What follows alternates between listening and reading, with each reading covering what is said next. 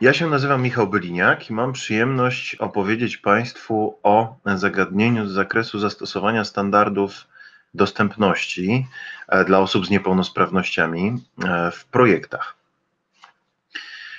Jeśli chodzi o organizację naszego dzisiejszego spotkania, to pierwsza podstawowa kwestia to specyficzny sposób prowadzenia tych zajęć, ponieważ zaczynamy o godzinie 10 i do godziny 12 mamy część wykładową z malutką, kilkuminutową dosłownie przerwą w środku,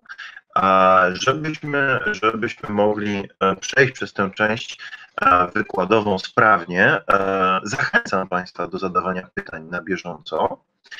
Natomiast jeśli to będą jakieś większe zagadnienia, większe pytania, to ja się postaram odpowiedzieć na nie po godzinie 12, wtedy, kiedy będziemy mieli właśnie przestrzeń na serię pytań i odpowiedzi.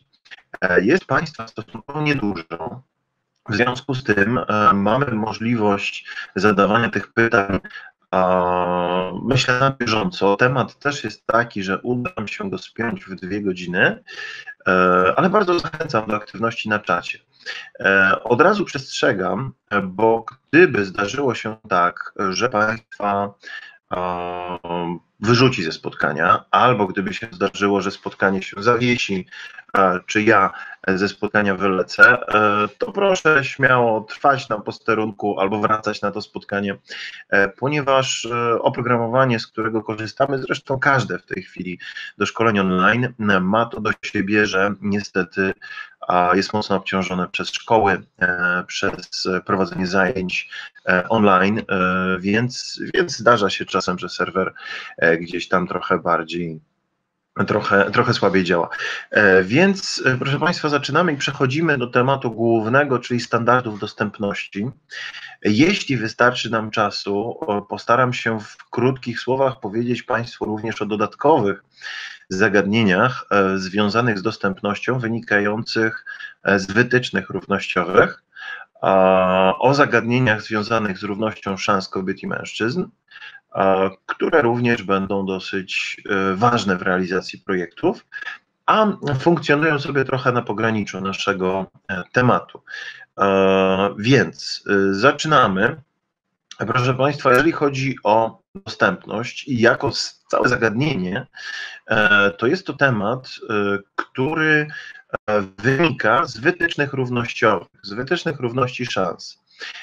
Jest wpisany w jedną z 2 polityk horyzontalnych Unii Europejskiej i w ramach tych polityk funkcjonuje równość szans kobiet i mężczyzn, dostępność i zrównoważony rozwój. Od końca wymieniając teraz, zrównoważony rozwój to po prostu dbałość o środowisko, o jego jakość, o to, żeby możliwie najmniej projektami i ich realizacją obciążać środowisko. Równość szans kobiet i mężczyzn to równość płci, czyli przypisanie im tej samej wartości, ale nie zrównanie ich ze sobą. To też istotny aspekt, bo bardzo dużo jest takich negatywnych aspektów, czy wypaczeń po prostu równości szans, które w projektach gdzieś tam są zapisywane bez sensu i potem te projekty są negatywnie oceniane. No i naszym tematem na dzień dzisiejszy jest dostępność dla osób z niepełnosprawnościami. Mamy, proszę Państwa, w tej chwili wytyczne równościowe. Ja dziś będę Wam je pokazywał, będę opowiadał szczegółowo o tych wytycznych. Wytyczne w zakresie realizacji zasady równości szans i niedyskryminacji, w tym dostępności dla osób z niepełnosprawnościami oraz zasady równości szans kobiet i mężczyzn. Tak się te wytyczne nazywają. Nazwa dosyć długa. Nazywane wytycznymi równościowymi i bardzo często te wytyczne Bardzo często te wytyczne są stosowane właśnie jako taki wzór, nie tylko w funduszach europejskich, dostosowania zagadnień dotyczących dostępności. Pojawiło się pytanie, czy zacina głos. Głos może zacinać, proszę Państwa, w sytuacji jakiegoś słabszego łącza. To jest dosyć istotny element odbioru sygnału w takich platformach elektronicznych typu Click Meeting. No i kwestia łącza po Państwa stronie. Jeżeli da się odbierać po kablu, to będzie dużo łatwiej. Ja w tej chwili jestem na bardzo mocnym 300 megabajtowym łączu. Zresztą samo oprogramowanie nie sygnalizuje, żeby coś było z jakością połączenia, więc mam nadzieję, że zaraz się u Państwa poprawi. Jeśli zajdzie potrzeba, to ja po prostu zmniejszę, że tak powiem, sygnał, wyłączając po prostu czasowo kamerę, żebyście Państwo byli w stanie odebrać ten sygnał przy słabszym łączu.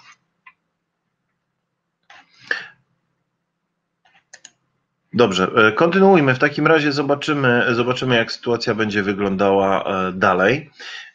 Proszę Państwa, jeśli chodzi o równość szans i niedyskryminację, tak jak powiedziałem, wynikają z wytycznych równościowych, a wytyczne równościowe jako dokument obowiązuje we wszystkich projektach współfinansowanych ze środków Unii Europejskiej, niezależnie od tego, czy są to środki związane z projektami infrastrukturalnymi, czy tak zwane projekty miękkie Europejskiego Funduszu Społecznego.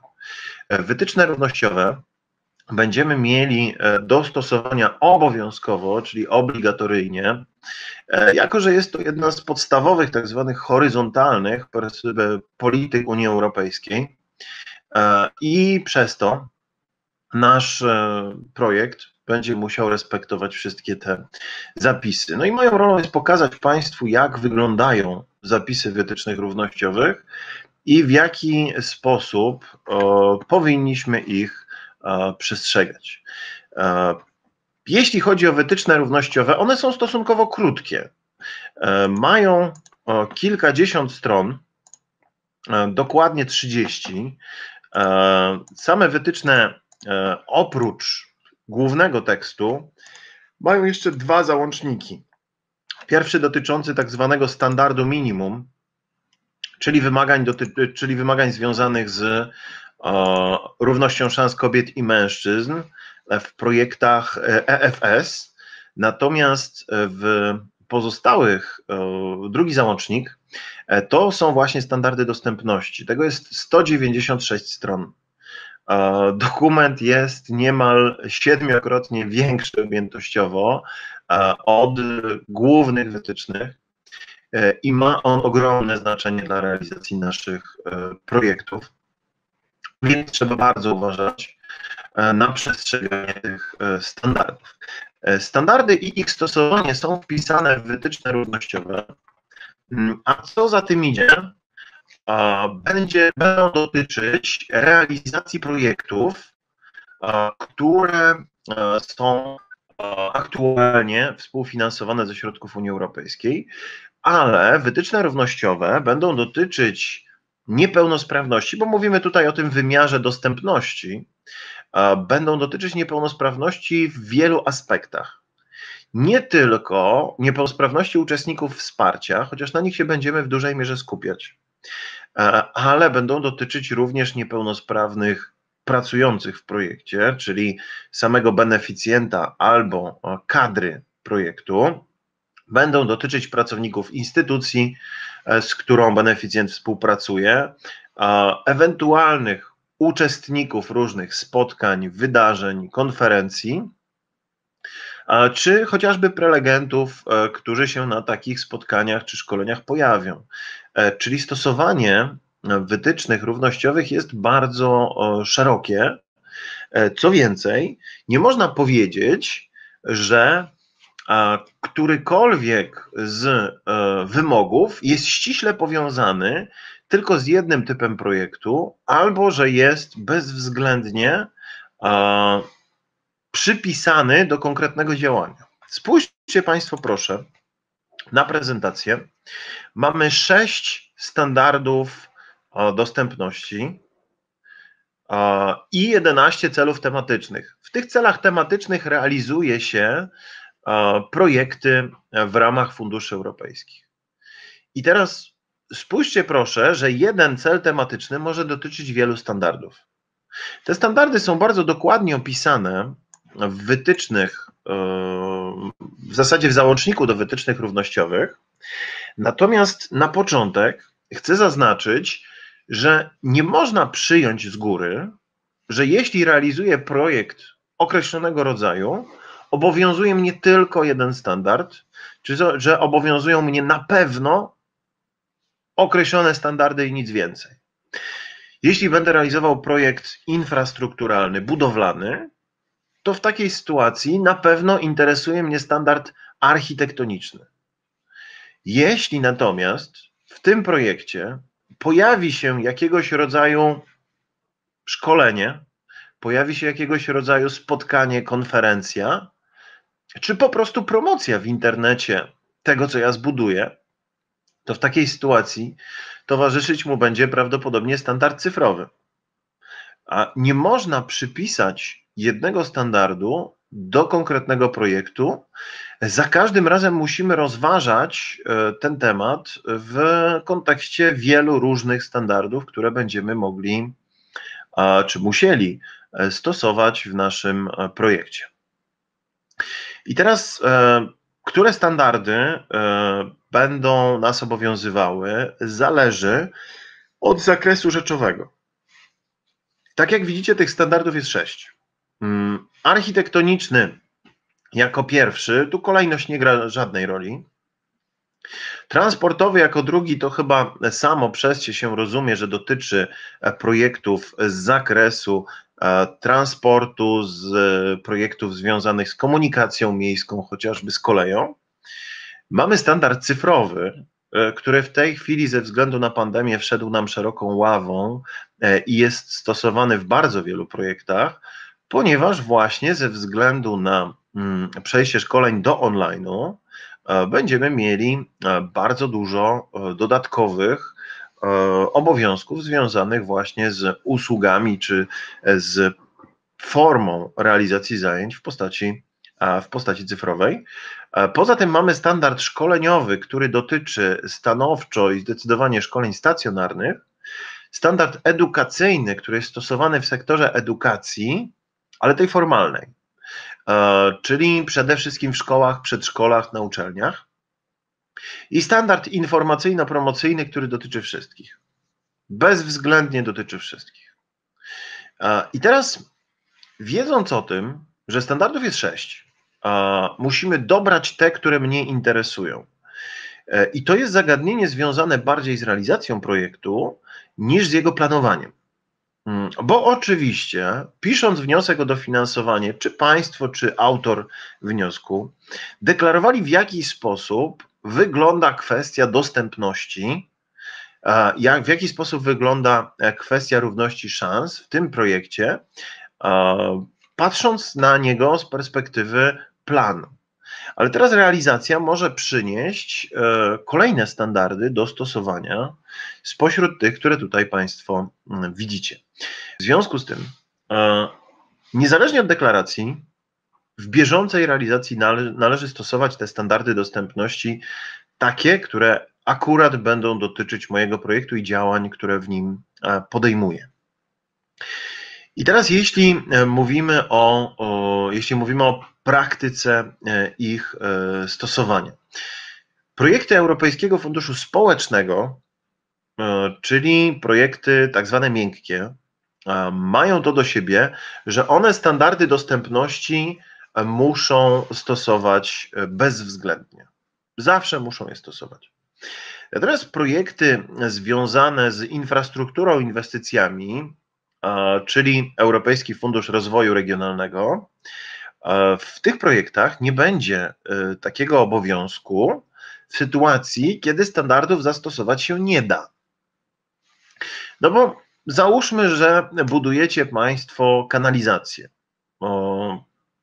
Ciężko tutaj pod ziemią, budując kanalizację pod ziemią bez jakichś szczególnych przejawów na powierzchni, ciężko zastosować którykolwiek ze standardów. Przy czym na przykład miasto Jaworzno, które realizowało ogromny, zresztą niechlubny w pewnym momencie projekt kanalizacyjny, użyło do jego promocji aplikacji. I ta aplikacja już standard cyfrowy musiała spełniać.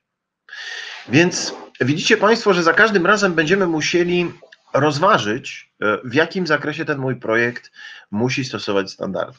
No linia energetyczna, czy chociażby jakiegoś rodzaju farma wiatrowa, czy instalacja fotowoltaiczna nie będą musiały spełniać standardów dostępności ze względu na charakter, ze względu na przykład na brak użytkowników, którzy bezpośrednio będą korzystać z samej instalacji.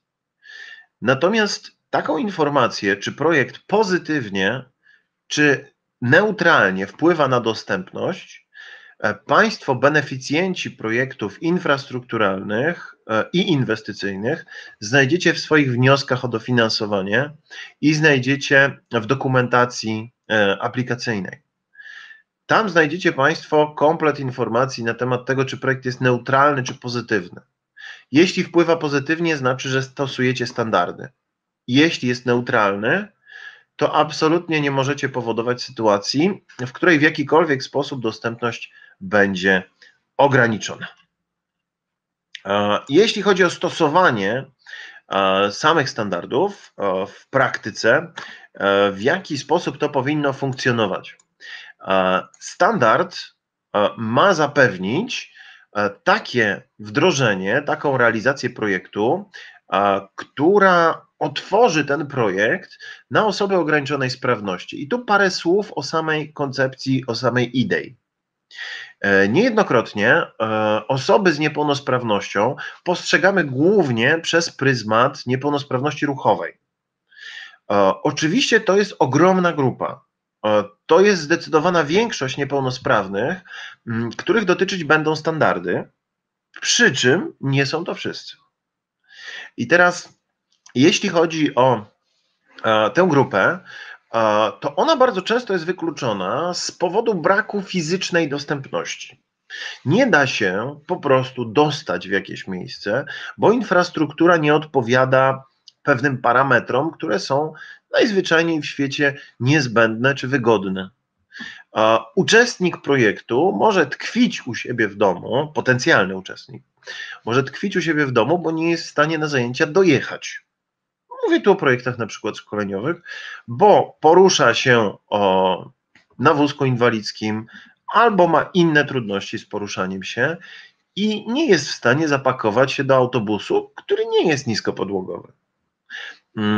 Na szczęście koncepcja, która polega właśnie na znoszeniu tych barier, w dużej mierze barier architektonicznych, będzie dążyła do tego, żeby osoby o ograniczonej sprawności włączyć. I to jest bardzo mądre w tej polityce Unii Europejskiej, że w ramach projektów odchodzi się od modelu medycznego, czyli osoba z niepełnosprawnością, to ją trzeba wyleczyć koniecznie. Nie każdą osobę da się wyleczyć czy usprawnić do tego stopnia, żeby funkcjonowała zupełnie na równi z osobą pełnosprawną. Od modelu medycznego do modelu partycypacyjnego, czyli osoba o ograniczonej sprawności też może i powinna uczestniczyć w normalnym życiu i w normalnym funkcjonowaniu. I teraz koncepcja mówi o tym, że to nie niepełnosprawność jest barierą, tylko barierą jest otoczenie.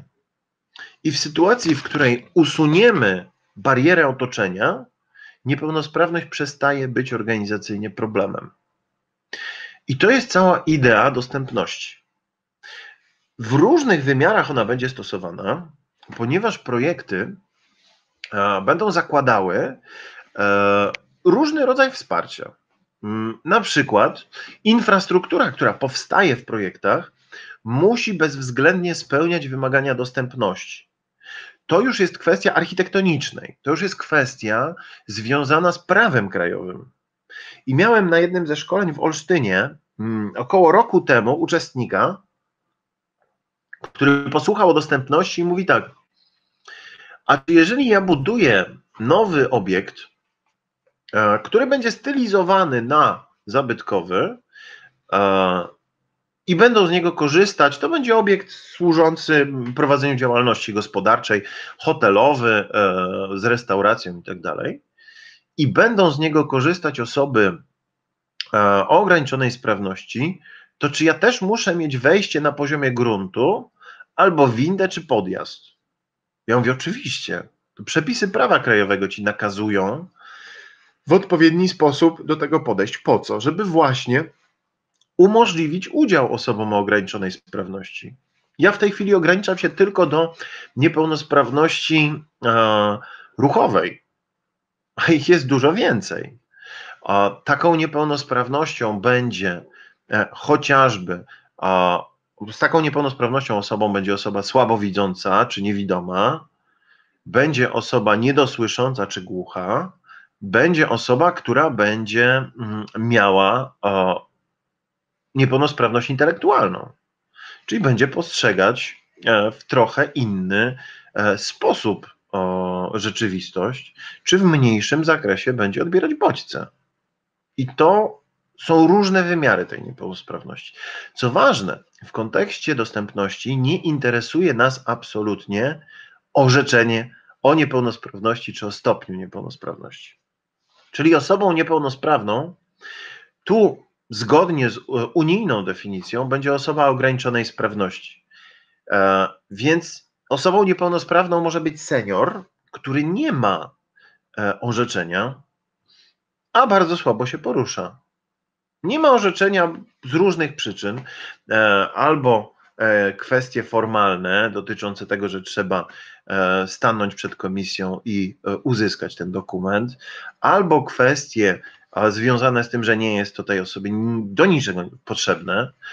Przyczyny są różne, ale postrzegamy dostępność jako zwiększenie czy umożliwienie udziału osobom o ograniczonej sprawności, o ograniczonej w różny sposób.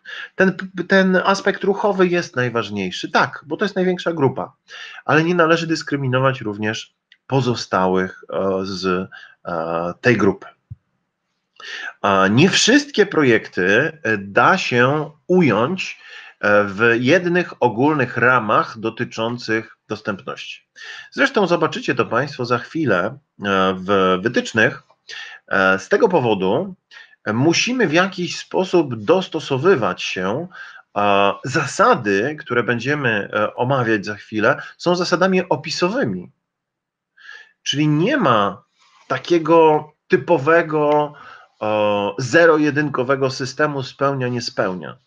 W niektórych przypadkach nie da się spełnić standardu dostępności i na przykład zabytki ze stosowania standardów dostępności, jeśli jest to niemożliwe, są zwolnione, ale jest też bardzo dużo dobrych, bardzo pozytywnych przypadków, gdzie na zabytkach udało się standardy dostępności zastosować. Oczywiście standardy to tylko minimalne wymogi, i ministerstwo, i instytucje zarządzające programami zachęcają bardzo do stosowania powyżej standardów własnych wymagań. Standardy nie są w stanie uregulować całego tematu. To są tylko wycinki rzeczywistości, a pozostałe tematy, które nie są uregulowane w obszarze dostępności, no należy rozwiązać zgodnie ze zdrowym rozsądkiem i pamiętając o tym, że chcemy tę dostępność możliwie zwiększać i ułatwić osobom o ograniczonej sprawności funkcjonowanie. Bardzo istotne jest takie zdrowe podejście koncepcyjne, żeby standard dostępności na poziomie głowy został spełniony, czyli żeby postrzegać to nie jako przymus, a jako rozsądny aspekt realizacji projektów. No na przykład w standardzie architektonicznym zobaczycie Państwo taką informację, że jeżeli pojawia się domofon, to on nie powinien wisieć wyżej niż na wysokości 120 cm i powinien być odsunięty od wewnętrznego narożnika o co najmniej 60 cm. Części z Państwa to się może wydać nielogiczne albo po prostu przeregulowane, czyli za dużo wymagań, za mało idących za tym sensownych, praktycznych aspektów. Ale ja zachęcam Państwa, usiądźcie sobie na krześle i to takim szerokim, a dotknijcie plecami oparcia, usiądźcie przodem do wewnętrznego narożnika i wyobraźcie sobie, że w tym wewnętrznym narożniku jest guzik domofonu.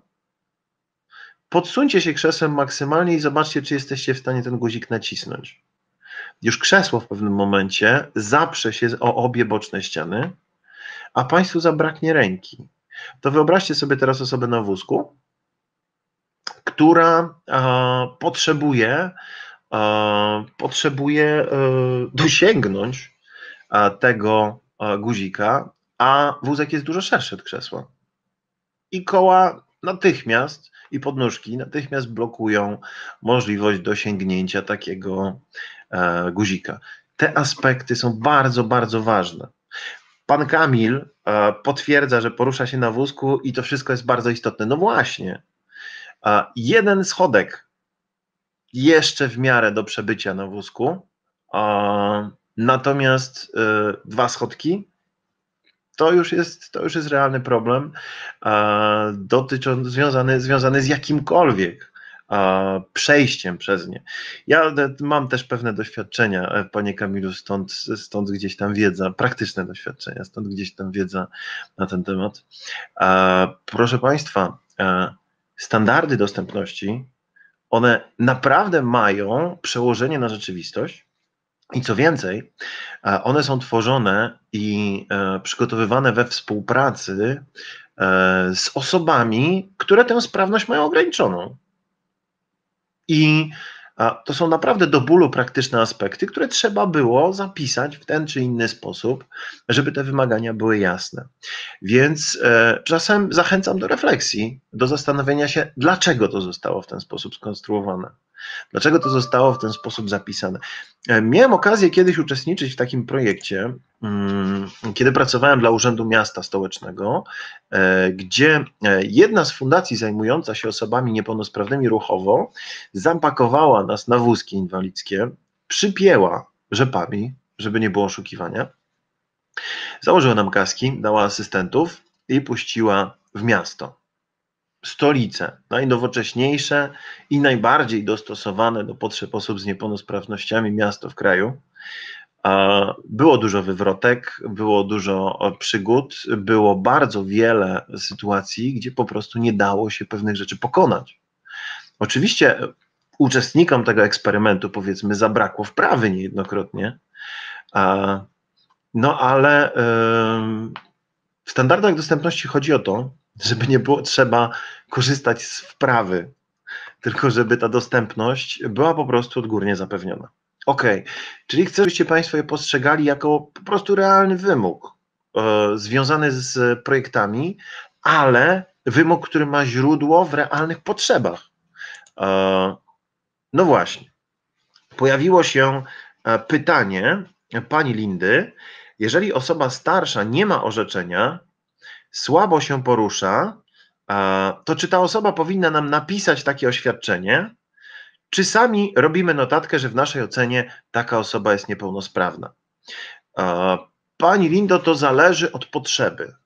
Jeżeli chodzi o zastosowanie mechanizmu racjonalnych usprawnień, tu trochę wybiegam przed temat, bo mechanizm racjonalnych usprawnień to mechanizm pozwalający na dostosowanie do specjalnych potrzeb uczestnika z niepełnosprawnościami, takich potrzeb, których nie dało się wcześniej przewidzieć. Czy chodzi o wskaźnik? Bo jeśli chodzi o wskaźnik, to bez orzeczenia niestety pani takiej osoby jako niepełnosprawnej nie policzy. Ale jeżeli chodzi o mechanizm racjonalnych usprawnień, to wystarczy notatka. Proszę Państwa, te standardy dostępności przy rekrutacji, mówi Pani Linda, no to niestety, jeżeli ma Pani osoby z niepełnosprawnościami do objęcia wsparciem w projekcie, to musi być orzeczenie. Albo w nielicznych bardzo przypadkach, które dopuszcza prawo, opinia lekarska. Teraz, proszę Państwa, kwestia wyboru i możliwości stosowania standardów w ograniczonym zakresie. Czasem charakter mojego projektu, infrastruktura, nie pozwala na stosowanie standardów dostępności w całości. Są pewne ograniczenia, których nie jestem w stanie przeskoczyć w realizacji projektu. Ważniejsze są one w projekcie szkoleniowym, edukacyjnym, miękkim, niż w projekcie infrastrukturalnym. Bo w projekcie infrastrukturalnym standardy stosuję odgórnie. Muszę ich przestrzegać na etapie projektowania i na etapie wykonania. Natomiast w projekcie miękkim sytuacja wygląda tak, że przestrzeganie standardów zależy od potrzeb i charakteru grupy docelowej. Pani Linda poruszyła temat rekrutacji i on jest ogromnie ważny w takim projekcie, ponieważ jeżeli prowadzę rekrutację, to wytyczne równościowe i standardy dostępności mówią o tym, że muszę zapytać uczestnika o specjalne potrzeby. Czy te specjalne potrzeby u danej osoby występują? Jaki mają charakter? Jakiego rodzaju potrzeby ta osoba ma? Czy potrzebuje asystenta? Czy dostosowania architektonicznego? Bezwzględnie każdy przy rekrutacji powinien pytać uczestników o specjalne potrzeby. Dlaczego? Bo na tej podstawie dowiaduje się, które standardy musi stosować. Na tej podstawie uzyskuje wiedzę, że określony standard, czy określone dostosowanie, a więc powiedziałbym większy i bardziej szczegółowy zakres niż standard, powinien zostać zastosowany. W projekcie infrastrukturalnym, tak jak powiedziałem, to się zaczyna od samego planowania i projektowania i wykonanie musi być z nim zgodne. Projekt miękki żyje i trzeba tego przestrzegać, trzeba bardzo uważać, żeby na etapie rekrutacji uczestników dowiedzieć się, jakie są te specjalne potrzeby. Ja niejednokrotnie na szkoleniach miałem takie potrzeby zgłaszane i to jest bardzo dobra praktyka, wymagana przez oczywiście standardy dostępności, ale bardzo dobra praktyka związana ze stosowaniem samego podejścia w standardach szkoleniowych. Pytanie, jakie osoba ma specjalne potrzeby. Czy potrzebuje asystentury w temacie dostania się na miejsce szkolenia? Czy na miejscu szkolenia potrzebuje jakiegoś wsparcia? Czy dostosowanie architektoniczne, no ono w zasadzie już jest po prostu praktyką, ale czy kwestia barier architektonicznych jest istotna? Jakiekolwiek inne dodatkowe wymagania, które się zdarzą? To jest, proszę Państwa, takie ostatnie pytanie. Czy są inne specjalne potrzeby? Czy ma Pani, Pan inne specjalne potrzeby? Bo może nas zaskoczyć coś, czego nie byliśmy w stanie przewidzieć. Przygotowanie materiałów w języku Braille'a to nie jest żaden problem w projekcie. Tłumacz języka migowego absolutnie też nie jest to problem, tylko to trzeba uzyskać wcześniej wiedzę. I miałem zgłaszane takie przypadki, na przykład osoba porusza się na wózku inwalidzkim elektrycznym, takim, który sam chodzi po schodach, więc ten wózek, krótko mówiąc, jest ogromny i bardzo ciężki i potrzebuje dużej przestrzeni manewrowej. Zgłoszono, załatwiono i już. Z drugiej strony pani, która nie dosłyszy i prosiła, żeby na szkoleniu, mimo niezbyt licznej grupy, na sali około 15-20 osób, posługiwać się mikrofonem. Nie ma najmniejszego problemu, przecież korona mi z głowy nie spadnie. Ważny aspekt dotyczący tej dostępności to jest jeszcze kwestia niestygmatyzowania. Drodzy, to nie chodzi o to, żeby osobę z niepełnosprawnością, osobę o ograniczonej sprawności w kontekście dostępności, wyobraźcie sobie, że ubieracie taką osobę w pomarańczową kamizelkę czy pomarańczowy kombinezon i sadzacie na środku sali. Nie chodzi o to, żeby stygmatyzować, nie chodzi o to, żeby pokazywać, wytykać niejako, że to jest osoba o ograniczonej sprawności, zróbmy jej miejsce. Nie, przecież normalnie funkcjonuje. Mam takiego kolegę, który stracił w wypadku motocyklowym nogę poniżej kolana i uzyskał orzeczenie o stopniu niepełnosprawności, co prawda na rok, żeby po roku sprawdzić, czy ta noga nie odrosła, natomiast to już jest nasz krajowy system i takie podejście, które jest stosowane w kraju. Natomiast on po roku stracił orzeczenie, ono przestało być po prostu ważne i no nie jest już niepełnosprawny w świetle prawa, jest po prostu osobą, jak on to ujmuje bardzo elegancko, niekompletną. I jasne, że pewnie się zdarzy na ulicy, że jakieś dziecko spojrzy na niego, on używa protezy, zresztą dosyć dobrej, i jakieś dziecko spojrzy na niego, powie: tato, mamo, patrz, pan bez nogi. No okej, to jest naturalne, to jest po prostu dziecięca ciekawość, ale chodzi o to, żeby, mówiąc Państwu obrazowo i przejaskrawiając to, żebyście na sali szkoleniowej nie oznaczyli miejsca dla tej osoby kartką pod tytułem pan bez nogi. To jest kwestia pewnego rodzaju komfortu. I pracując, rozmawiając z osobami o ograniczonej sprawności, czy mając przez pewien czas ograniczoną sprawność, jestem w stanie Państwu powiedzieć, że faktycznie taka stygmatyzacja to też nie jest nic przyjemnego. To jest absolutnie bardzo ważny aspekt dotyczący dostępności, żeby nie robić tego nachalnie, żeby nie robić tego nadgorliwie. Ok. Jak stosować standard? Po pierwsze, muszę go znać. Po drugie, warto mieć przekonanie, że warto go stosować. Następnie trzeba to wykonać, czyli ten etap egzekucji, wykonania, sprawdzenia w rzeczywistości i to będzie oznaczało wdrożenie. I teraz dwa słowa o ewentualnych sankcjach, karach za ich niestosowanie. Absolutnie wykluczanie z udziału w projekcie ze względu na specjalne potrzeby to jest jedno z najpoważniejszych naruszeń, jakich można w realizacji projektu dokonać. Tak samo jak niezgodność ze standardami dostępności w infrastrukturze. Jeżeli nie będziecie Państwo, tak jak jeden z tych beneficjentów, o których Wam opowiadałem, budujący nowy obiekt, jeżeli nie zaplanujecie zgodności ze standardem architektonicznym, to instytucja może Wam, no nie wykonacie później tego planu, to instytucja może Wam uznać za niekwalifikowalne, czyli nie rozliczyć wydatków związanych z całą infrastrukturą. I tu trzeba do tego bardzo poważnie podchodzić. To tyle na temat samego wdrażania, a konsekwencje nie zawsze zwrot 100% dofinansowania, natomiast bardzo często poważne sankcje finansowe w projektach infrastrukturalnych, chociażby związane z tym, że teraz musimy to naprawić. Czyli jeżeli nie zrobiłem wejścia na poziomie gruntu albo podjazdu, to teraz ten podjazd muszę wykonać. Czyli to będzie wiązało się głównie z kosztami na poziomie wdrażania samej koncepcji. I teraz jeśli chodzi o samo zjawisko. Na początku opowiadam Państwu o tle, po to, żeby Państwa przekonać do tego, że to ma sens.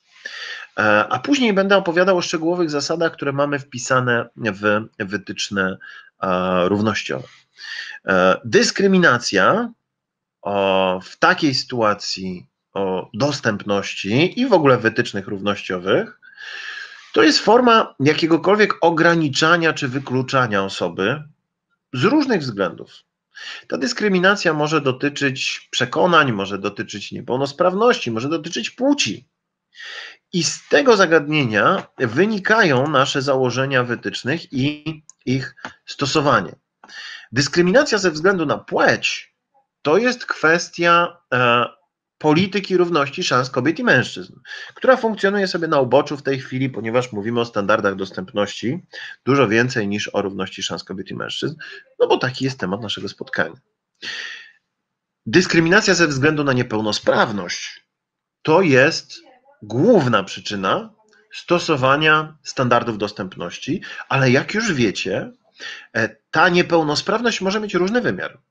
Nie tylko ruchowy, podkreślam, nie tylko ruchowy, są bardzo różne rodzaje niepełnosprawności.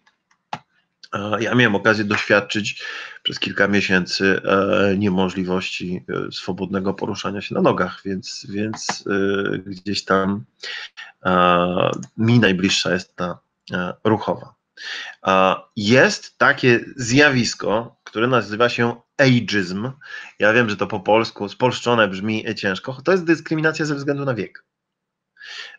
Czyli powiązanie dyskryminacji ze względu na ograniczoną sprawność z dyskryminacją ze względu na mniejszą produktywność, tak to nazwijmy, osoby starszej. No i mamy stereotypy. Stereotypy, które są koszmarem, jeżeli chodzi o kwestie dyskryminacji, czyli takie postrzeganie oparte na niepełnej wiedzy. Postrzeganie dotyczące bardzo różnych aspektów. Zresztą pokażę Państwu takie paskudne stereotypy niepełnosprawności. Na przykład osoby niepełnosprawne są jak dzieci, potrzebują naszej pomocy. Ja znam osoby niepełnosprawne, które są wolontariuszami i pomagają, więc absolutnie nie potrzebują pomocy. Czasem oczywiście tak, no ale czasem osoba pełnosprawna też potrzebuje. Kwestia po prostu tego, że absolutnie nie można stwierdzać, że osoby niepełnosprawne zawsze potrzebują pomocy. Powiedziałbym, że w tych koncepcjach dotyczących rehabilitacji, zwłaszcza dzieci niepełnosprawnych, wszystko dąży do tego, żeby je tak usprawnić, żeby były samodzielne. Wszyscy niepełnosprawni są upośledzeni umysłowo. To jest po prostu przepaskudne, ale to jest, proszę Państwa, pewien... To jest obrzydliwy stereotyp, który wiąże się z pewnym tabu na niepełnosprawności.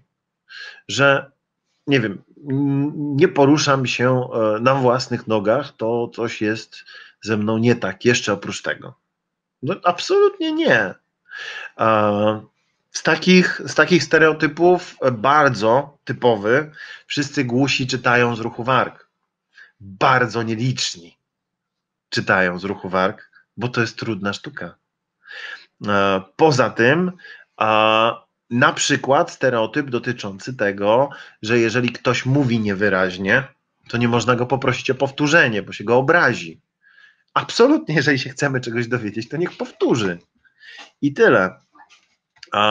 Kwestia tego ostatniego tu na liście stereotypu, osoby niepełnosprawne nie bawią się, nie korzystają z rozrywek, kontemplują w powadze swe nieszczęście. Bardzo go lubię, bo to jest taki bardzo jaskrawy przejaw stereotypu.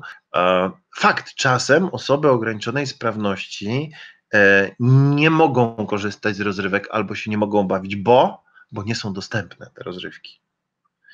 I teraz, w momencie, kiedy buduję nową infrastrukturę, prosty przykład Centrum Nauki Kopernik, fantastyczna infrastruktura dostosowana do potrzeb osób z niepełnosprawnościami, wszędzie tam się da dostać, na wózku, wszędzie tam sobie poradzi osoba o ograniczonej sprawności również w inny sposób.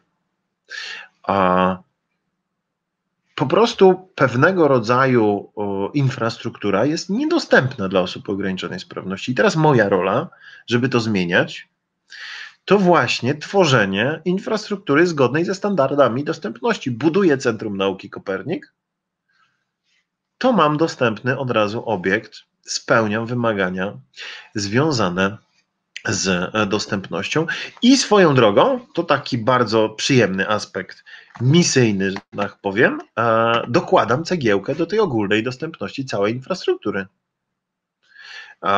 Czyli dzięki temu przyczyniam się do tego, żeby było generalnie lepiej. I teraz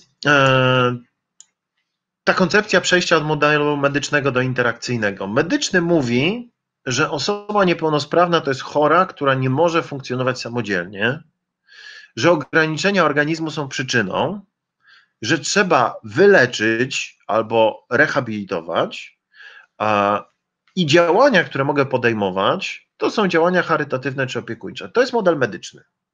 On jest oprócz tego, że przestarzały, to oparty na stereotypach i nie do końca sensowny. Natomiast na drugim biegunie jest model interakcyjny, do którego idziemy. I niepełnosprawność w tym modelu to jest wynik interakcji między osobą a otoczeniem. Czyli to, co powiedziałem, nie niepełnosprawność jest problemem, a problemem jest bariera otoczenia. Więc jak zniesiemy bariery, to będziemy mieli pełną dostępność i niepełnosprawność przestanie być problemem. Prosta sprawa, tylko bardzo dużo pracy przed nami. Chociaż już i tak widać pozytywne aspekty stosowania tej dostępności, tych wymagań dostępności w ramach projektów, które się realizują i w ramach infrastruktury publicznej, zwłaszcza tej dostępności architektonicznej. Ona faktycznie jest widoczna w środowisku, jest widoczna w terenie. Dobrze, proszę Państwa, tyle wystarczy, jeżeli chodzi o opowiadanie o samej koncepcji.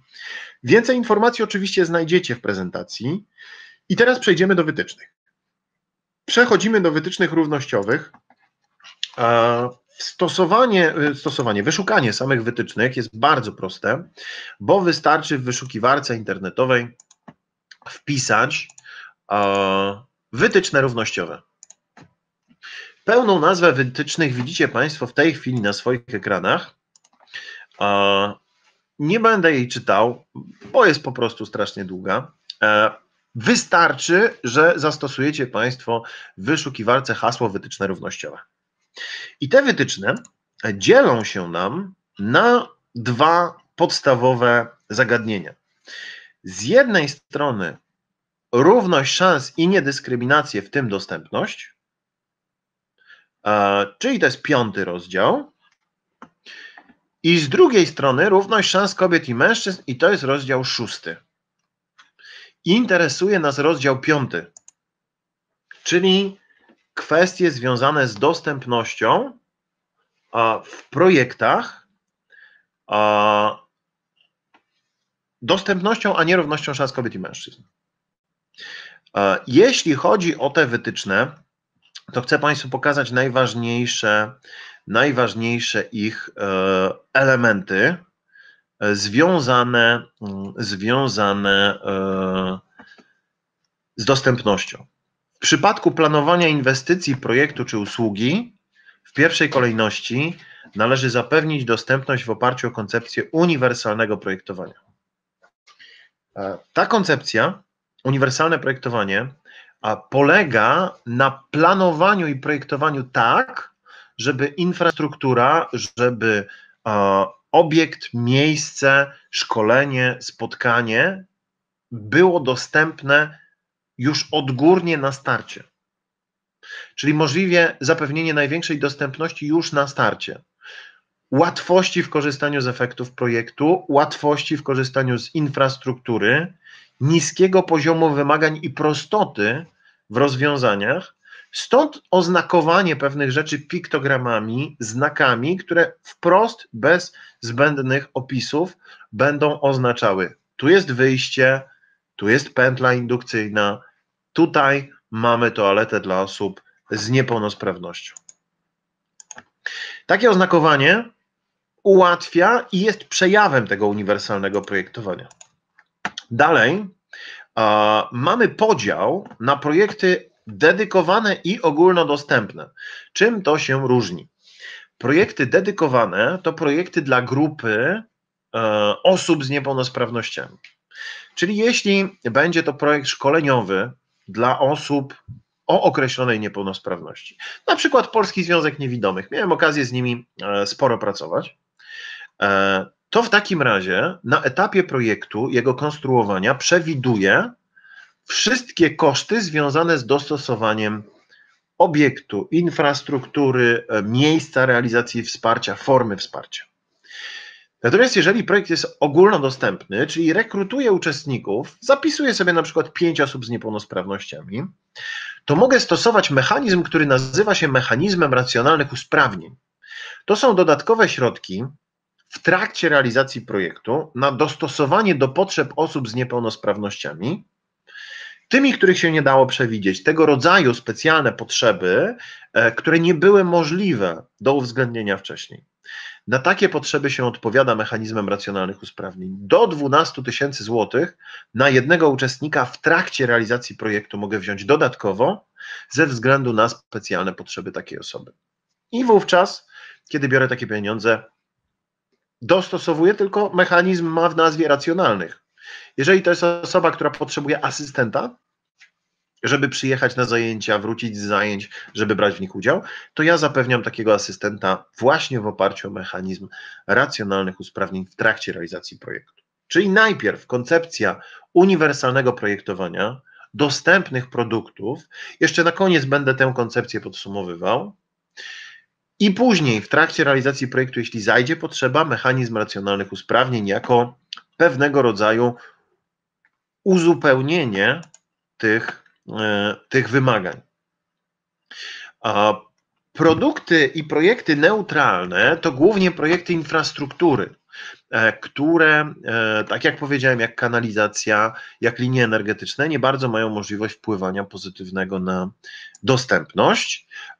Instytucja na etapie oceny i wyboru projektów kieruje się wymaganiami dotyczącymi tego, czy w projekcie FS-u, miękkim projekcie, mamy pozytywny wpływ na dostępność, a w projekcie infrastrukturalnym, inwestycyjnym, czyli tak zwanym projekcie EFRR-u, czy mamy co najmniej neutralny wpływ. Oczywiście, jeżeli projekt infrastrukturalny to jest infrastruktura służąca celom społecznym, gdzie będą się pojawiać ludzie i ja buduję taką infrastrukturę, to bezwzględnie muszę spełniać standardy dostępności architektonicznej. I tu nie ma przemarszu. Kontroluje się również te standardy, mówią wytyczne, a kontroluje się dostępność dla osób z niepełnosprawnościami na etapie kontroli w miejscu realizacji projektu. No w tej chwili one są zawieszone ze względu na czas pandemii, ale również kontroli online i w trakcie wizyt monitoringowych, czyli kontroli w miejscu wsparcia w projekcie na przykład szkoleniowym. Beneficjent ma też obowiązek sprawozdawać we wniosku o płatność z działań równościowych, w tym działań na rzecz dostępności, jakie realizuje, a instytucja ocenia te zagadnienia. A jeśli chodzi o informację i promocję, to ona ma swój własny standard, o którym mówią wytyczne równościowe. I tym sposobem podsumowałem Państwu wdrożenie samych wymagań związanych z dostępnością w wytycznych. Natomiast zostaje nam jeszcze ogromny załącznik w postaci samych standardów dostępności, które, tak jak zapowiedziałem, mają 196 stron i o nich będę Państwu opowiadał po krótkiej przerwie. Zgodnie z zapowiedzią 5 minut przerwy i po przerwie wracamy, rozmawiamy o standardach dostępności. Jeśli macie Państwo jakieś pytania, proszę wpisywać śmiało w czat, a ja odpowiem po przerwie. Wracamy drodzy i będziemy ruszać ze standardami dostępności. Jeżeli chodzi o stosowanie samych standardów, teraz w paru słowach chcę Państwu o nich powiedzieć, tylko muszę się przełączyć na prezentowanie ekranu.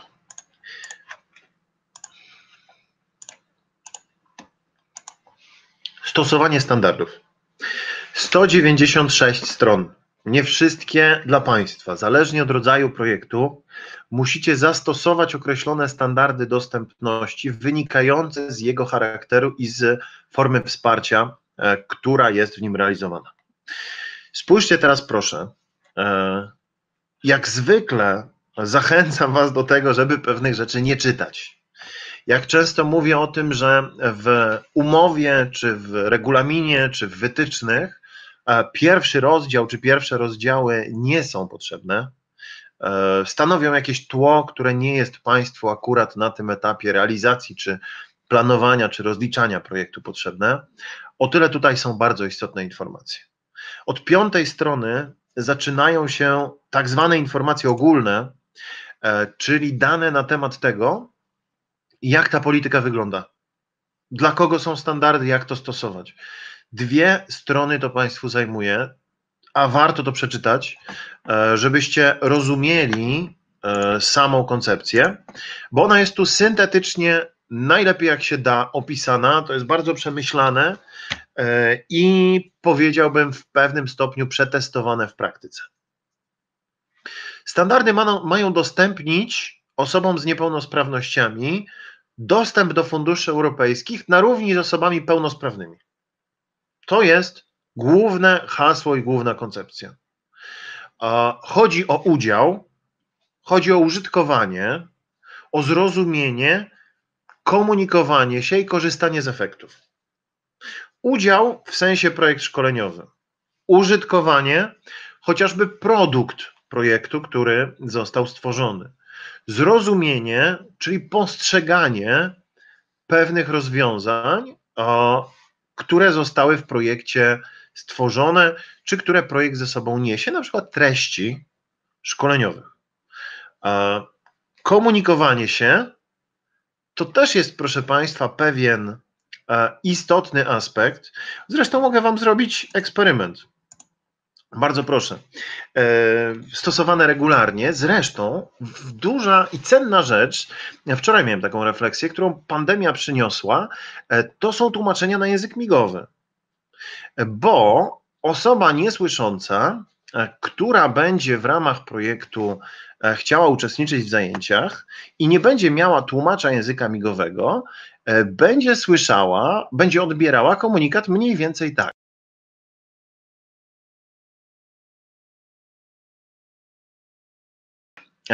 Tak to mniej więcej wygląda, jak się wyciszy mikrofon i tak się mniej więcej odbiera ten dźwięk i sygnał. Proszę Państwa, chodzi o to, że standardy dostępności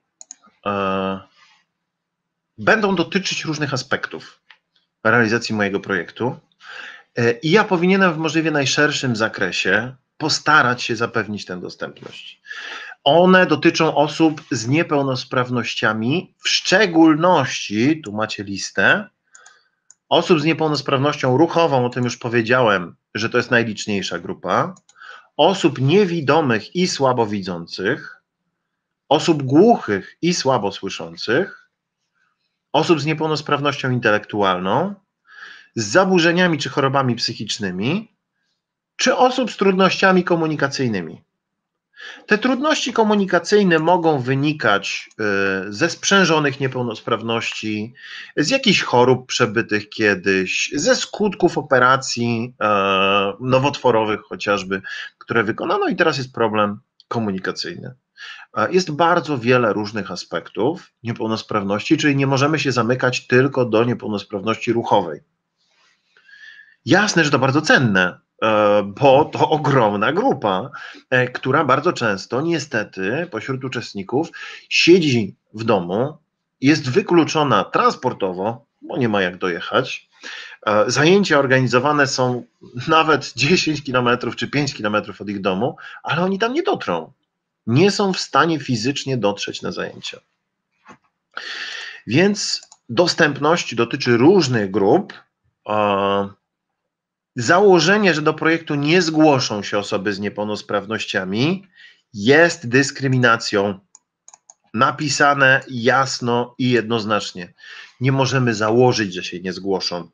Mamy być gotowi na to, że się zgłoszą. Jeśli się zgłoszą, to mamy zapewnić dostępność bezwzględnie.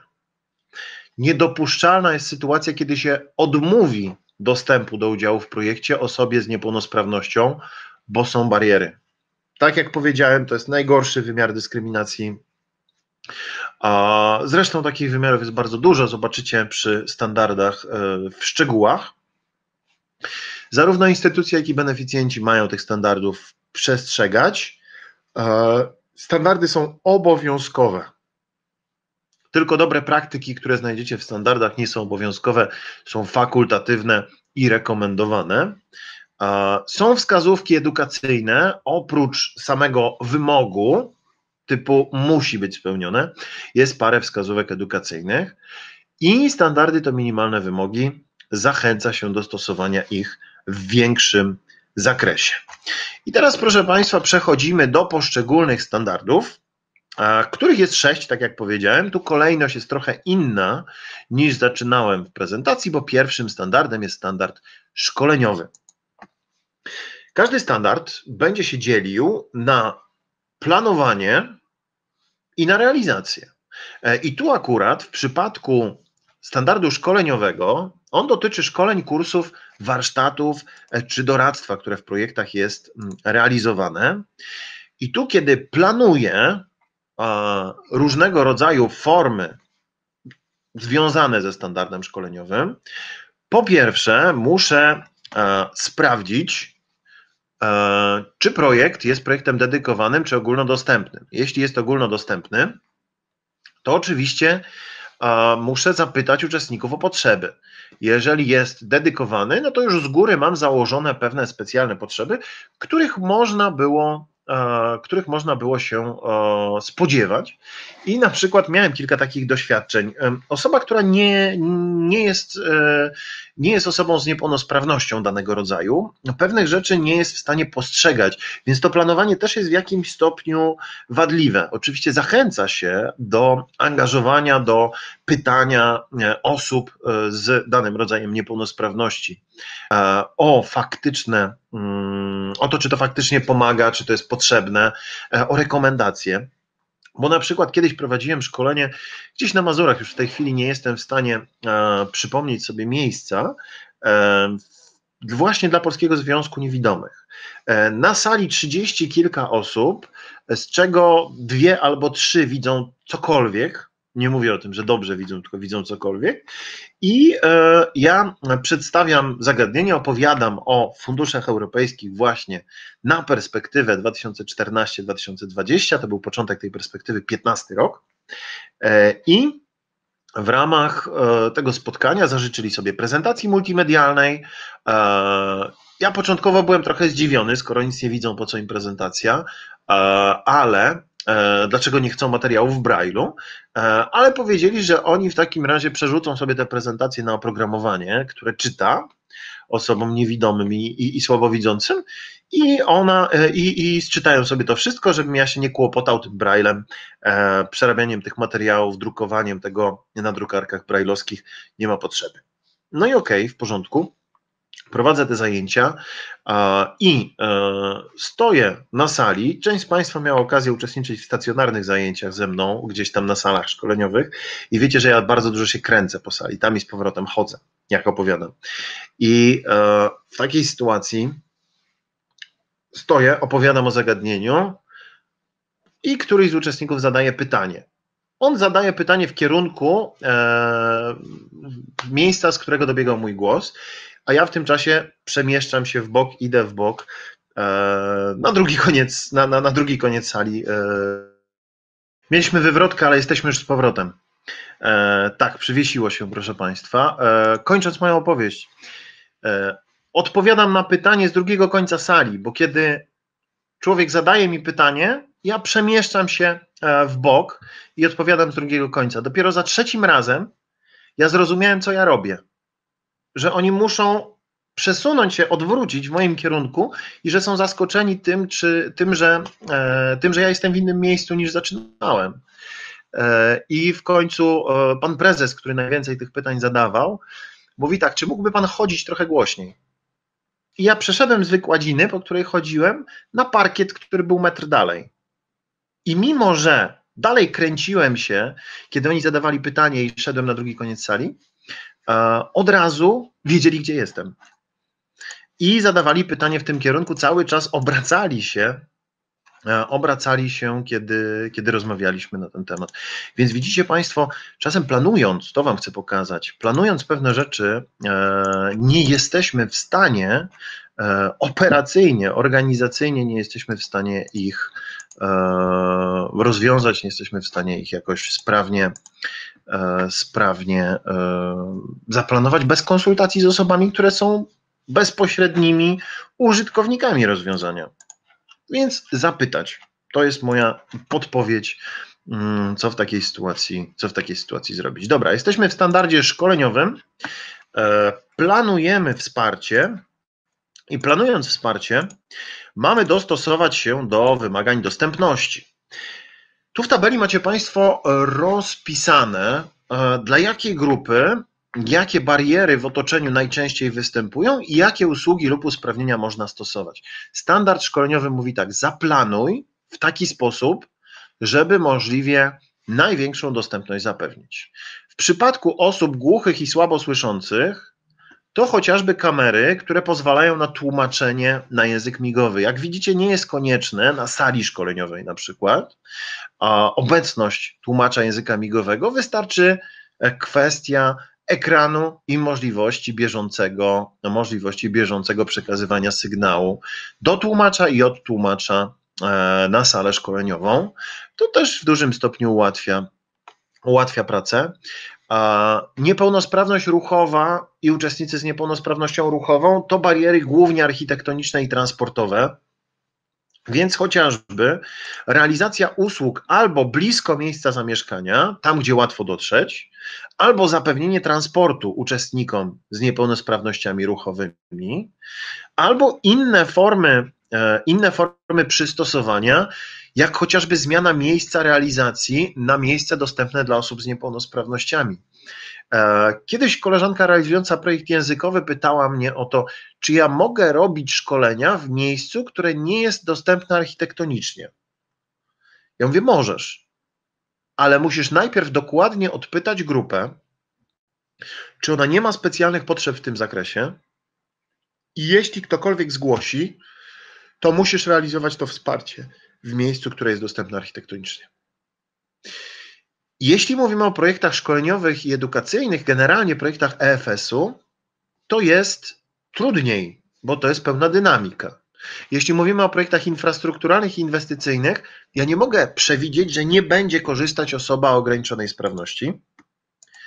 W związku z tym muszę z góry założyć, że będzie i w ten sposób stosować standardy. Czyli w standardzie szkoleniowym na etapie planowania rozważam różne rodzaje niepełnosprawności i wdrażam to poprzez przystosowanie do poszczególnych potrzeb. Jeżeli spotkanie jest otwarte i wymaga zgłoszenia, rekrutacji, to w tych zgłoszeniach pytam o specjalne potrzeby. Jeżeli spotkanie jest otwarte i nie wymaga, to w standardzie informacyjno-promocyjnym będzie też między innymi, bo te standardy się zazębiają ze sobą, to w takiej sytuacji, jeżeli spotkanie jest otwarte, nie wymaga rekrutacji, to ja wcześniejszej formularzy, to ja muszę z góry założyć, że musi się odbywać w miejscu dostępnym architektonicznie. Ja muszę poinformować potencjalnych uczestników o tym, żeby zachęcić osoby o ograniczonej sprawności, żeby wzięły udział. I sprawa będzie jasna. No bo komunikat, wyobraźcie sobie Państwo, że to tak przez analogię ciężko to przenieść, ale wyobraźcie sobie, że jesteście w sytuacji, w której nie jedliście śniadania, jedziecie na szkolenie na 8 godzin i nie wiecie, czy będzie jedzenie, czy nie. I wcześniejsze wasze doświadczenia takich wyjazdów na szkolenia na 8 godzin pokazywały, że zwykle nie było. To jest dużo bardziej błahy temat niż to, że ja nie mam jak wejść do sali szkoleniowej. Albo to jest dużo bardziej błahy temat niż to, że nie ma toalety dla osób z niepełnosprawnościami. Więc chciałem to Państwu pokazać jako samą ideę. I teraz informacja. Materiały informacyjne przygotowywane w sposób dostępny i dostępne co najmniej w wersji elektronicznej. To się znowu ze standardem cyfrowym i informacyjno-promocyjnym pokrywa. Komunikacja co najmniej 2 sposoby. Na przykład telefon, e-mail. Na przykład kontakt osobisty i e-mail.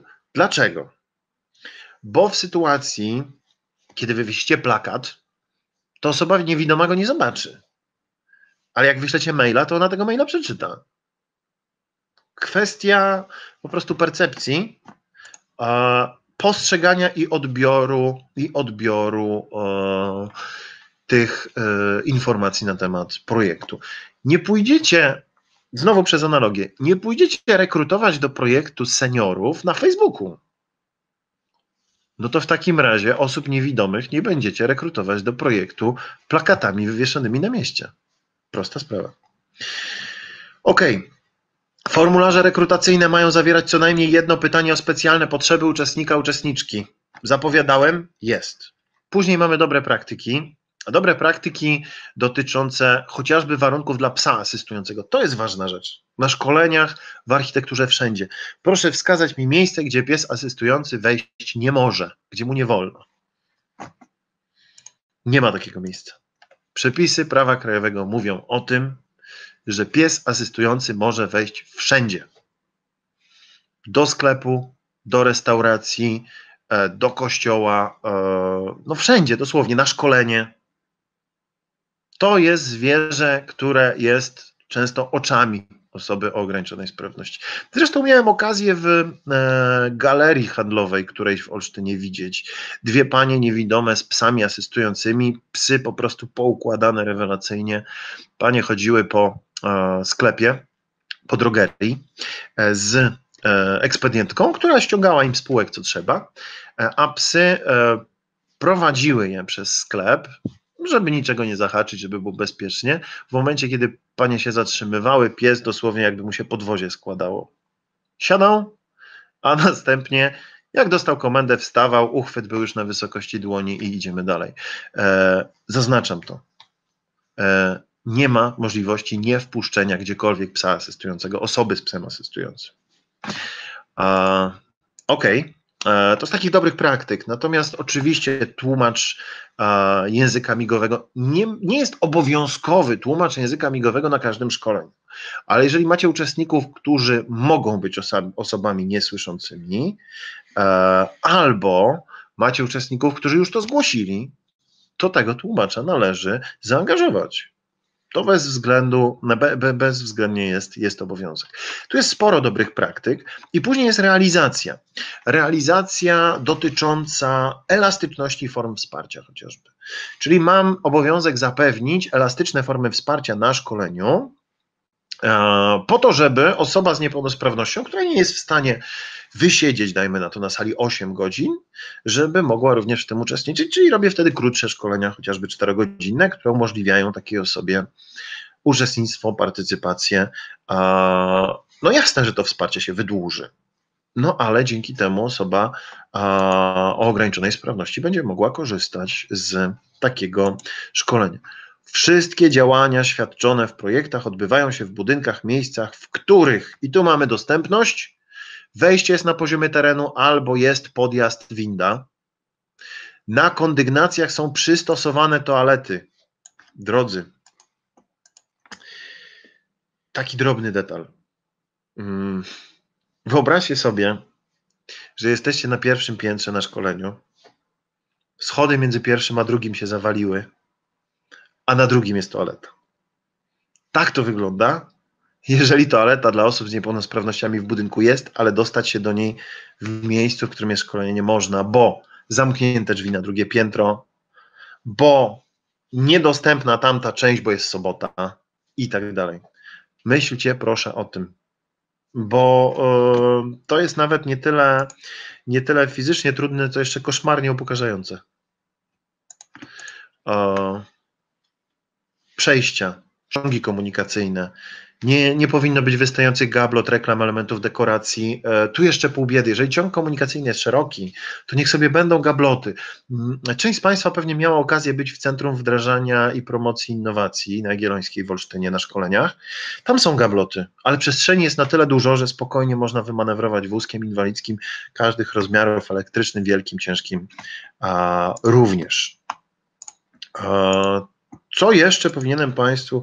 Zamknięta toaleta, bo wchodzą i brudzą, pan Kamil się zaangażował. No właśnie, dokładnie tak.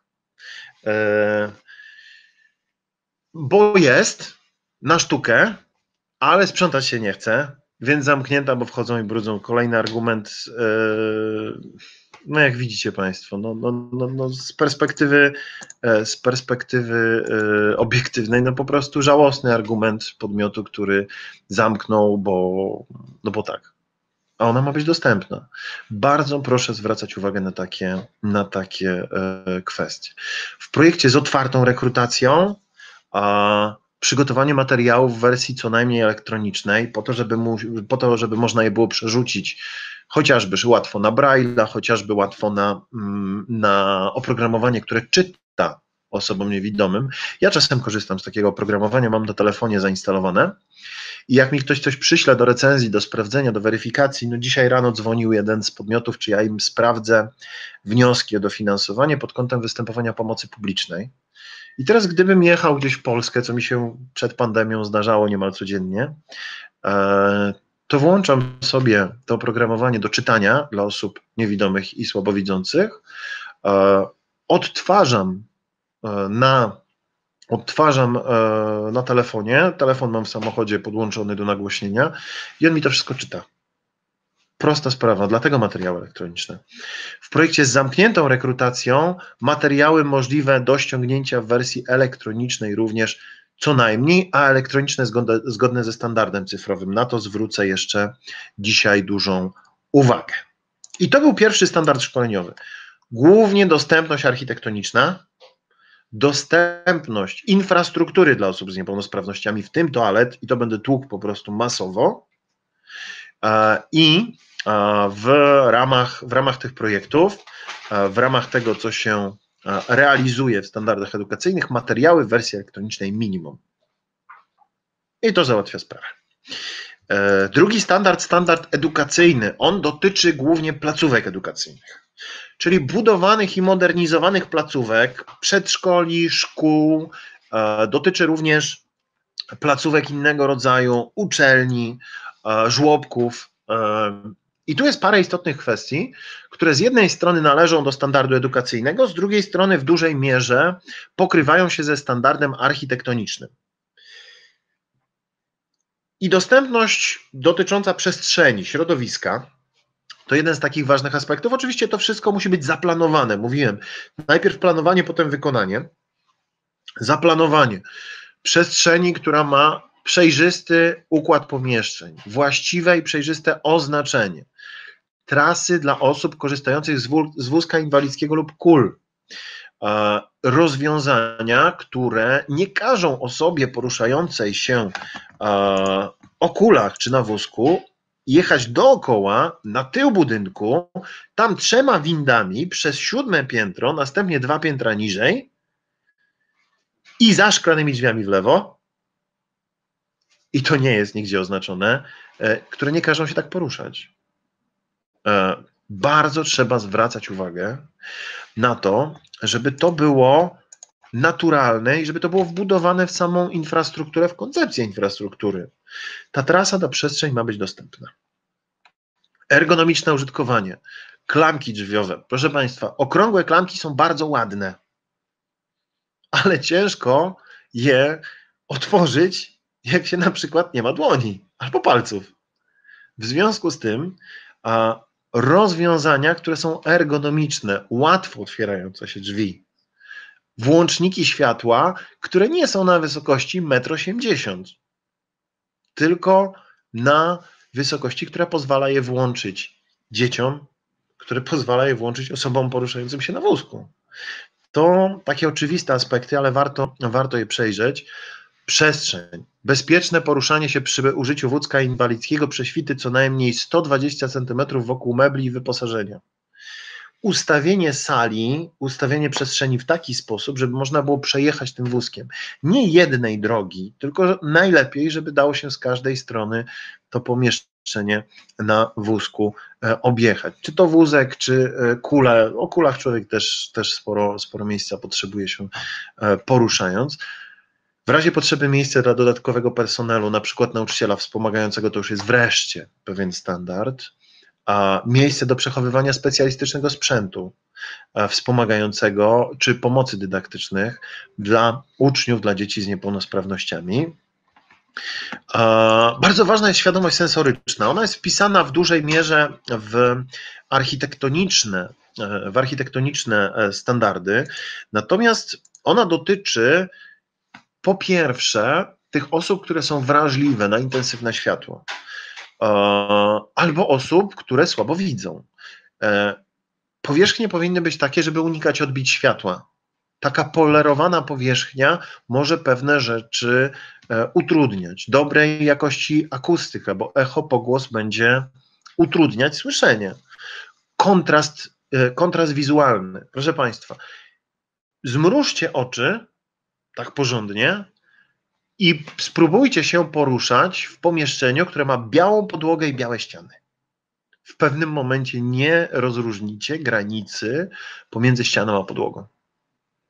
Więc w tym kontekście wymóg dotyczący wizualnego kontrastu. Niech ściana kontrastuje od podłogi, żeby było wiadomo, gdzie się kończy. Przy standardzie architektonicznym będziemy mieli znakowanie krawędzi schodów. Zmniejszenie poziomu bodźców sensorycznych, czyli hałasu, ostrego światła, to dla osób z autyzmem bardzo istotne, ponieważ przebodźcowanie takich osób jest natychmiastowe i zaraz będą występowały takie silne reakcje. Zresztą mogę Państwu powiedzieć o tym, że miałem okazję prowadzić kiedyś szkolenia w sali, która na końcu, zresztą na Jagiellońskiej w Olsztynie, która na końcu miała wymalowany taki jaskrawo-zielony prostokąt. Ja przez kilka godzin prowadziłem zajęcia, z przerwami oczywiście. Jak skończyłem po tych 6 czy 7 godzinach, wyszedłem z sali i spojrzałem na ciemną ścianę, to ja na tej ścianie widziałem jeszcze kontur tego prostokąta. Dla mnie, osoby, która widzi dobrze, było to bardzo męczące. Było to coś, co zmęczyło mi okropnie wzrok i później jeszcze przez jakiś czas widziałem ten kontur prostokąta. Więc unikanie tego typu rzeczy w standardzie edukacyjnym jest wpisane. Wspieranie nauki, czyli przestrzeń, miejsce, meble, które obejmują różne style uczenia się i nauczania, czyli przestrzeń, która pozwoli usiąść razem, przestrzeń, która pozwoli usiąść przy blatach, przy ławkach, wysokość tych blatów dostosowana do wózków inwalidzkich. To również istotny aspekt. Łatwy i wygodny dostęp do rzeczy osobistych, pomocy, sprzętu, poruszania się, więc jeśli szafki w szatni, to znowu przestrzeń, komunikacja w tej szatni odpowiednio dostosowana. Jeżeli mamy szafki, które będą dedykowane uczniom z niepełnosprawnościami, to niech one będą z brzegu, a nie na końcu takiego wewnętrznego korytarza, w którym będziemy mieli rząd szafek po 2 stronach, żeby dało się z nich po prostu zwyczajnie korzystać. I nie jest to stygmatyzacją, jest to pewnego rodzaju ułatwienie. Stygmatyzacją by było, gdyby te szafki były na 2. piętrze, a cała szatnia w piwnicy. To z całą pewnością. Same wartości związane z ograniczeniem hałasu, komfortem cieplnym, dobrą wentylacją, ale to już takie w ogóle standardy dotyczące samych uczniów i ich funkcjonowania. Właśnie. Macie Państwo rozdział dotyczący wnętrz i przykładowe wizualizacje. Zobaczcie, że tu ściany na tym zdjęciu są odcięte, są jasne przy ciemnej podłodze. Klasy, sale i przestrzenie manewrowe 150 na 150 cm co najmniej, które pozwolą obrócić wózek inwalidzki o 180 stopni. Antypoślizgowe podłogi, oznakowanie stopni schodów jaskrawą farbą albo taśmą odblaskową o szerokości minimum 5 cm. Szklane drzwi, które są oznaczone kontrastowym elementem. Ja znam człowieka, który na lotnisku, będąc osobą świetnie widzącą, złamał nos o szybę, która nie była oznakowana ze względu na to, że była po prostu czysta. I myślę, że nie ma co kombinować z brudnymi drzwiami, tylko po prostu należy oznaczyć kontrastowo takie przeszklone przestrzenie, żeby nie było wątpliwości, że tam nie ma przejścia, że tam jest po prostu szyba. Farby o ciepłych i stonowanych barwach, które znowu osoby ze spektrum autyzmu nie będą ich w żaden sposób drażnić, czy po prostu dostarczać dodatkowych zbędnych bodźców.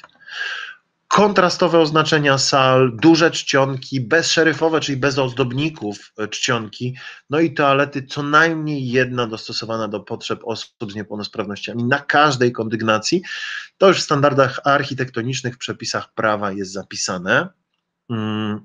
Później mamy informacje na temat sal integracji sensorycznej, które są dobrą praktyką. Sale służące integracji sensorycznej w placówkach edukacyjnych, ich wyposażenie może być finansowane w ramach projektów i umieszczenie takich sal jak najbardziej jest korzystne, natomiast to dobra praktyka, to nie obowiązek.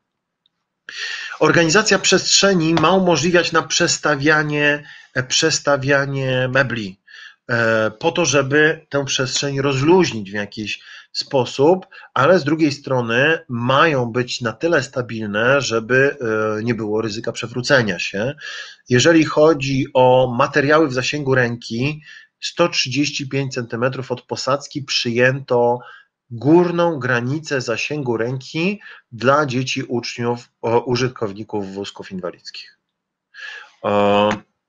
Znowu przestrzeń zorganizowana w taki sposób, żeby umożliwić realizację różnych działań.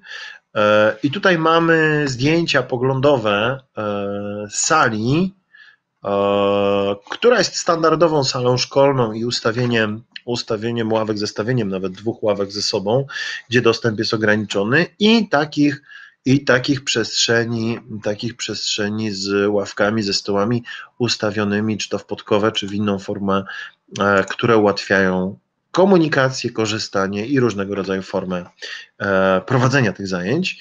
Wykładziny i dywany trwale przymocowane, żeby nie było problemów z zahaczeniem o nie. No i meble. Przestrzeń na nogi, wysokość minimum 70 cm, szerokość minimum 75, głębokość 50. Tu są pewne odgórnie narzucone standardy. Nie będę Państwu czytał tych wszystkich wymagań, natomiast chcę powiedzieć o tym, że są wymagania dotyczące pomocy optycznych, wyposażenia znowu, zasięg 135 cm, przestrzeń manewrowa, szerokość co najmniej 120, a przestrzeń manewrowa do obrócenia wózka o 180 stopni to co najmniej właśnie 150 na 150 cm. Widzicie Państwo na tych zdjęciach różne przestrzenie, które umożliwiają dotarcie tam osobie o ograniczonej sprawności. Szerokie ciągi komunikacyjne, to na tym pierwszym zdjęciu, brak wystających gablot czy innych przedmiotów. Takie typowe, dobre praktyki. Jesteśmy, proszę Państwa, momencik jeszcze.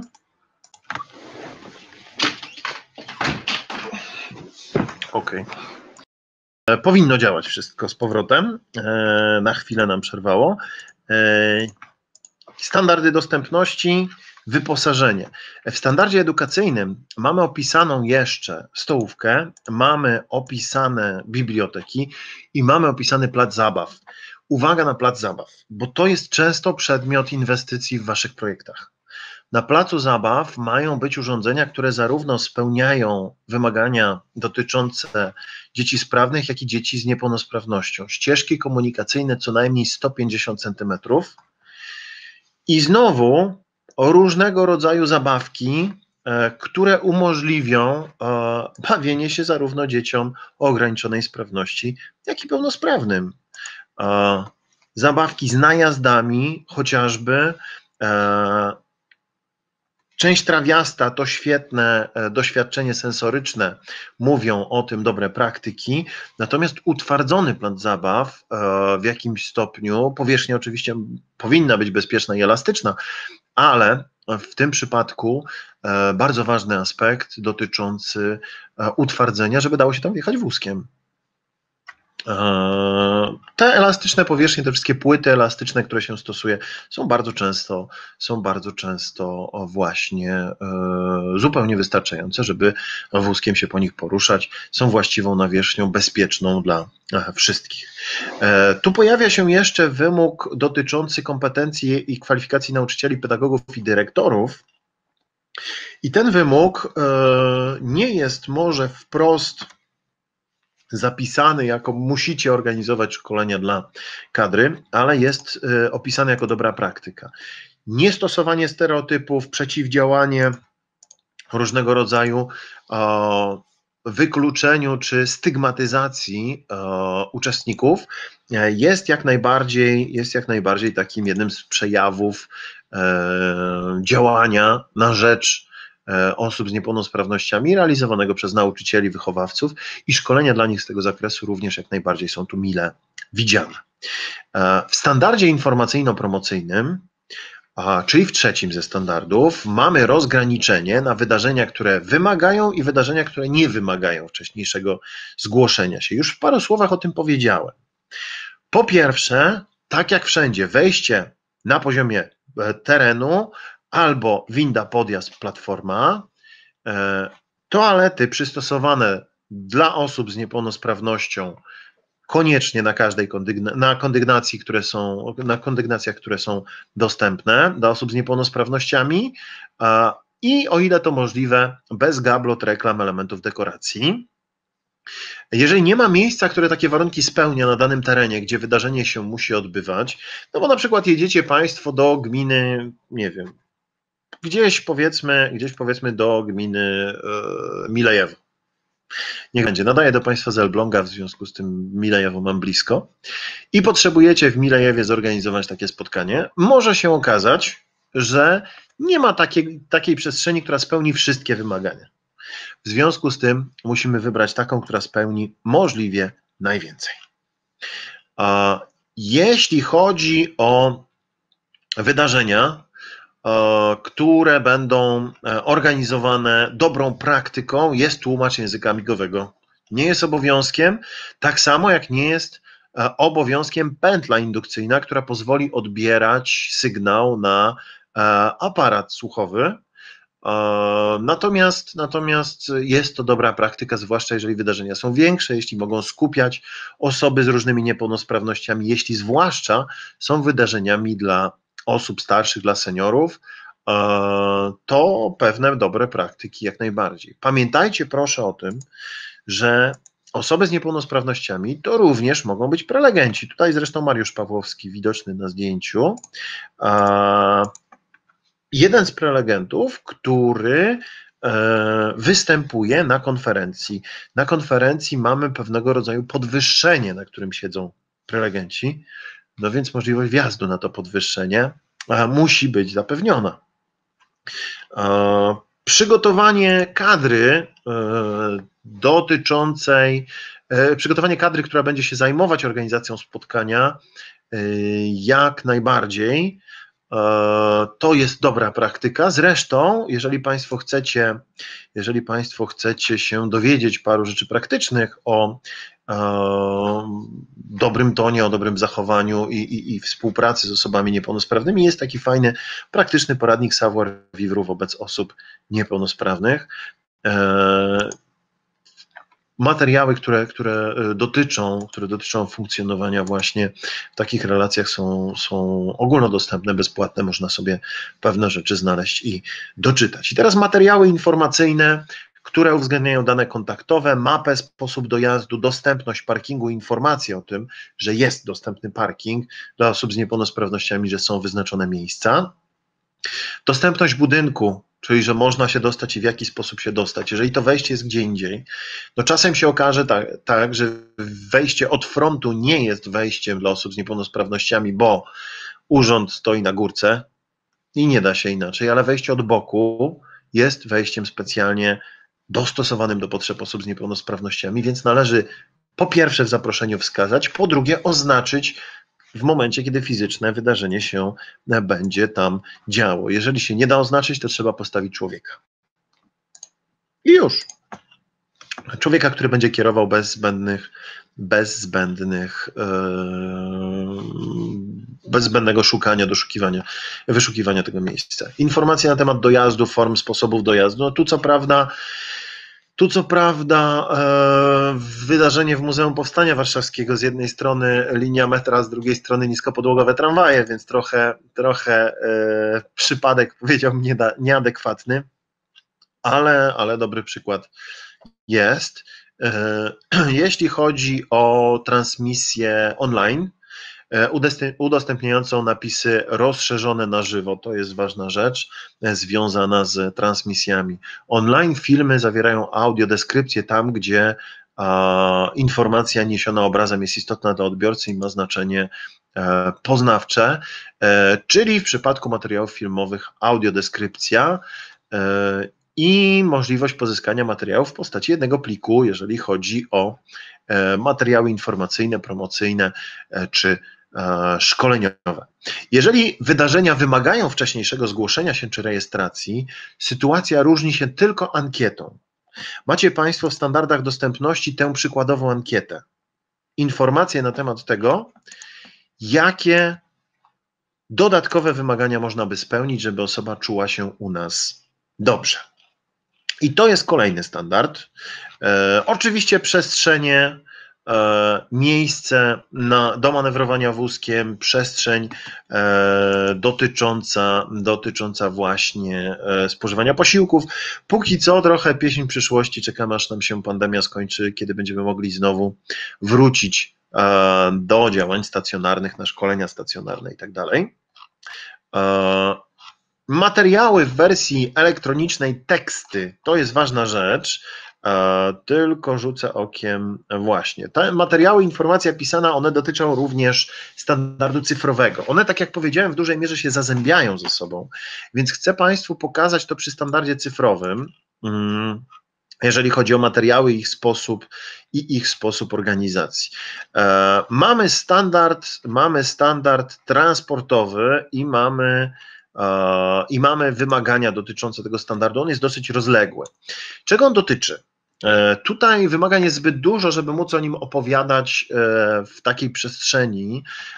Natomiast jest to standard nie tylko dotyczący samej infrastruktury komunikacji publicznej, czyli tramwajów, ich parametrów, autobusów, ale również przystanków, infrastruktury, która pomaga znaleźć właściwy środek transportu, więc najpierw mamy infrastrukturę komunikacji, potem tabor miejski, później tabor kolejowy. To są bardzo wąskie przypadki projektów i tutaj sugerowałbym, jeśli Państwu przyjdzie realizować którykolwiek z nich, dokładnie wczytać się w te wymagania. Przestrzeń dla osób z niepełnosprawnościami w pojazdach, wysokość peronów tramwajowych, odpowiednia bliskość tego tramwaju, który się zatrzymuje, do tego peronu. Wymagania dotyczące zadaszeń, wiat. Jeżeli jest system informowania o tym, kiedy co przyjedzie, to z guzikiem, po to, żeby mógł odczytać system przy pomocy syntezatora mowy, kiedy jaki tramwaj przyjedzie, albo sprawdzić, który to jest tramwaj. To dobrze funkcjonuje w Olsztynie, to dobrze funkcjonuje w Warszawie, to jest ogromna infrastruktura, ale ma ten standard odzwierciedlenie. No i kolejny standard to standard cyfrowy, o którym chcę Państwu powiedzieć. Tu standard cyfrowy odnosi się również do materiałów pisanych. I teraz tak, jeśli mówimy o materiałach pisanych, po pierwsze, tekst musi być tekstem, a nie obrazkiem.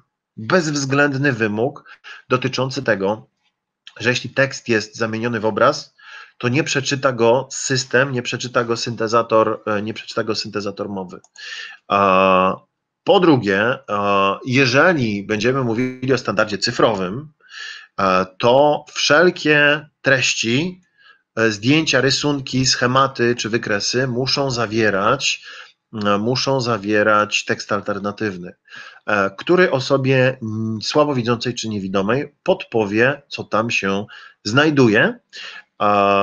Jak się tekst alternatywny umieszcza? Są tutaj informacje w standardzie dotyczące umieszczania takiego tekstu. Do multimediów z obrazem audiodeskrypcja. Jeżeli chodzi o wypowiedzi, które są nagrane, uzupełniono o plik tekstowy, napisy, które występują pod tekstem. Instrukcje w serwisach internetowych nie mogą się opierać wyłącznie na jednym bodźcu wzrokowym czy słuchowym, na przykład takim jak kształt, rozmiar, bo jeżeli zapiszecie Państwo wciśnij czerwony przycisk, to ten, kto czerwonego nie odróżnia, nie jest w stanie stwierdzić, który to przycisk. Jeżeli napiszecie wciśnij okrągły czerwony przycisk, jeden jest kwadratowy, drugi jest okrągły, jest trochę łatwiej. Jeżeli znowu przycisk z napisem duży, okrągły przycisk z napisem dalej, to jest idealne rozwiązanie, ponieważ dzięki temu identyfikuje się taki przycisk, nawet jeżeli się nie widzi. Więc jeżeli mówimy o standardzie cyfrowym, kolor nie jest jedynym sposobem przekazywania informacji. Na przykład tu podpis, pole, imię jest obowiązkowe, ale podpis na czerwono, ramka oznaczona, więc mamy tutaj kilka kanałów komunikowania tego faktu. Kwestie sprawdzania dostępności. Właśnie. Jeżeli chodzi o kontrast, odpowiedni stopień kontrastu wymagany przez standardy dostępności, czyli odpowiedni stopień gdzieś tam odróżnienia tekstu od tła. Zaraz Państwu pokażę w standardach dostępności, będziemy mieli, jeszcze możliwość obsłużenia klawiaturą, to dosyć istotny element tego układu. Natomiast za każdym razem, kiedy pojawi się kwestia związana z kontrastem, czarny na białym jest kontrastowy, czarny na żółtym jest kontrastowy, granatowy jest kontrastowy, ale unikajcie proszę pastelowych tekstów na pastelowym tle. Oczywiście współczynniki kontrastu są opisane wskaźnikami, natomiast nie jest to wcale takie łatwe zmierzenie tego i zweryfikowanie. Współczynnik kontrastu między tekstem a tłem 4,5:1, dla dużego tekstu czcionka co najmniej 18 punktów, przynajmniej 3:1. To są te wymagania kontrastu. Zarówno w aplikacjach, standard odnosi się do aplikacji, do filmów, do poszczególnych elementów związanych z infrastrukturą na stronie internetowej czy wewnątrz aplikacji. Mówi o dokumentach elektronicznych i tu znowu kwestie infografiki tekstu alternatywnego, kwestie związane z opisaniem odpowiednim filmów i znowu kontrastem, który musi występować na grafice. To jest kolejny wymóg standardów dostępności związanych z cyfrową dostępnością. No i znowu dostępność plików w popularnych formatach używanych przez większość użytkowników. To jest podstawowy wymóg.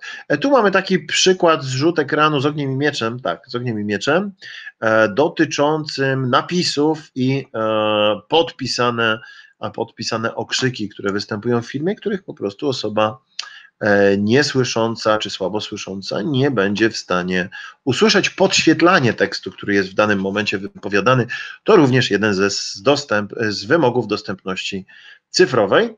Tłumacz języka migowego na filmach to już pewien standard, bardzo zresztą korzystny. Jeżeli chodzi o narzędzie, ja chciałbym Państwu jeszcze pokazać pewne narzędzie, które może Wam się przydać dla sprawdzania dostępności stron internetowych. Tylko muszę je znaleźć. Mamy walidatory dostępności internetowej i jest ich kilka. Jest Wave, którego ja chyba najczęściej używam. Wklejam Państwu link do czata. To jest narzędzie. Nie ten link, już momencik.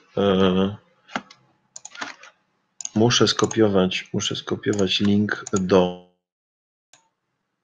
Z jakich przyczyn, proszę Państwa, rozpięło nam łączność.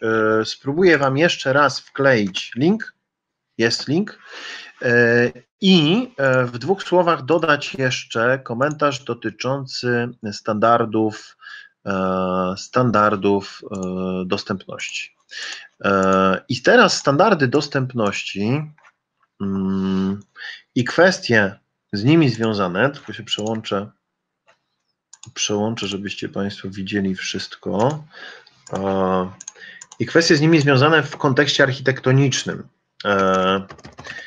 Tu będziemy mieli trochę trudniej, ponieważ standardy dostępności wyglądają w ten sposób, że w standardach architektonicznych one już odpowiadają przepisom prawa krajowego.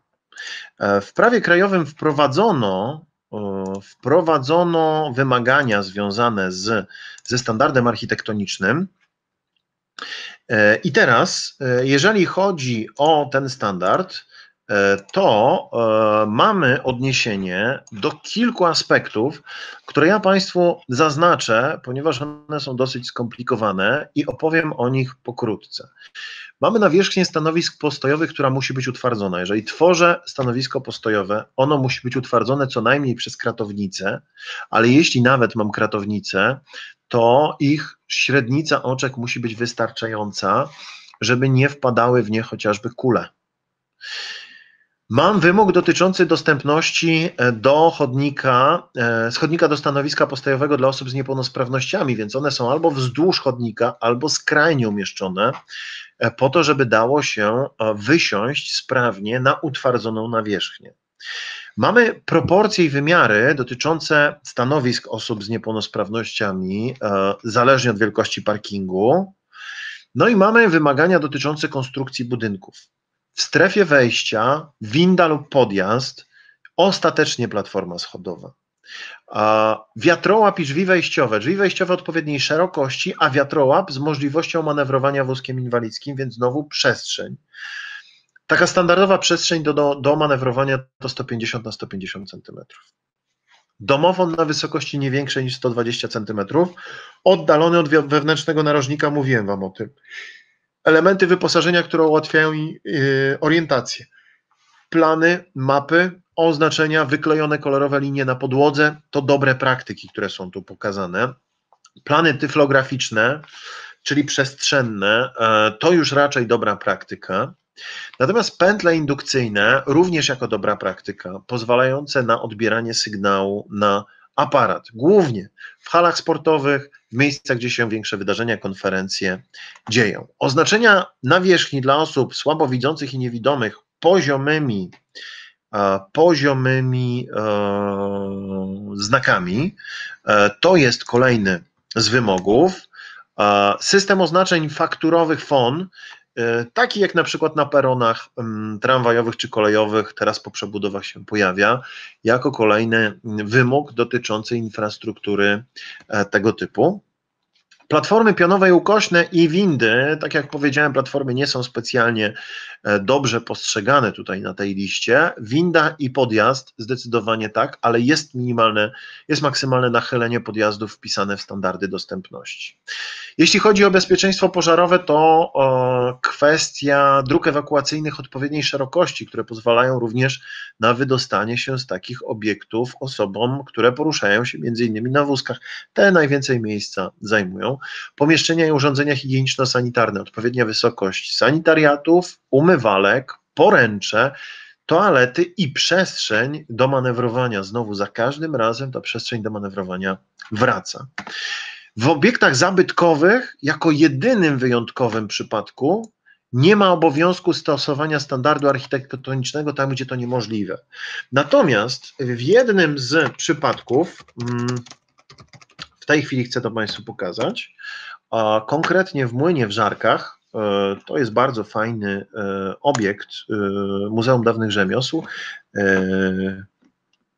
na Śląsku, w okolicach Częstochowy, zastosowano takie rozwiązanie, zresztą tak zrobimy, zastosowano takie rozwiązanie za dużo, w którym młyn jest zabytkowy, natomiast żeby zapewnić dostępność, tu przy wejściu po prawej stronie jest winda dobudowana z zewnątrz do infrastruktury po to, żeby mogła sobie sprawnie funkcjonować, żeby dało się do zabytkowego budynku dostać. Więc dla chcącego nic trudnego, tylko czasem to po prostu kosztuje. Drodzy, tym sposobem podsumowałem Wam wszystkie standardy dostępności. Oczywiście każdy musi sobie szczegółowo ten standard obejrzeć, który go interesuje. Gdzie one są, to już wiecie. Po wpisaniu wytyczne równościowe trafiacie na stronę funduszy europejskich i tam załącznikiem 2 są standardy dostępności. Ich stosowanie jest obowiązkiem. Zależnie od rodzaju projektu takie standardy, jakie dotyczą danego projektu, stosujemy. Myślę, że powiedziałem o wszystkim. Chciałem Was szczególnie przekonać do tego, że warto. Że to ma praktyczny wymiar i ma zastosowanie. Jako że rozpoczęliśmy z minimalnym opóźnieniem, to z minimalnym opóźnieniem kończymy. I proszę Państwa, tym sposobem mogę zamknąć część wykładową. Zwracajcie proszę uwagę na te standardy dostępności i stosujcie je. Mam nadzieję, że udało mi się Was trochę chociaż przekonać do ich funkcjonowania, do tego, że one mają sens. I teraz, jeśli chodzi o dalszą część naszego spotkania, zachęcam do zadawania pytań dotyczących dostępności, jak najbardziej. Natomiast jeśli Państwo macie inne pytania dotyczące pokrewnych tematów związanych z realizacją projektów, też służę pomocą. Jeśli nie będzie pytań, to będziemy spotkanie kończyć, natomiast zachęcam, wpisujcie, jeżeli tylko macie jakieś pytania. Moja koleżanka, administrator szkolenia, wrzuciła link do ankiety ewaluacyjnej. To jest ankieta na Google Formsie, nie wymagająca logowania, do oznaczenia określonych tylko pól. Proszę kliknąć link w czacie i tyle.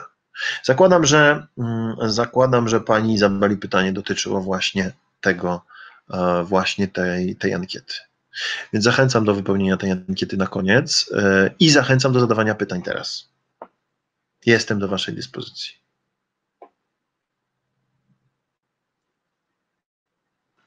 Chciałem Wam jeszcze dodać, że jest sporo przykładów dobrej infrastruktury, że dostosowanie, zwłaszcza architektoniczne, jest stosunkowo drogie. I właśnie dlatego wiele podmiotów nie chce stosować, nie chce realizować. Pan Kamil pyta, jak się ma konserwator zabytków i przedstawione wymogi, z nimi zawsze jest problem.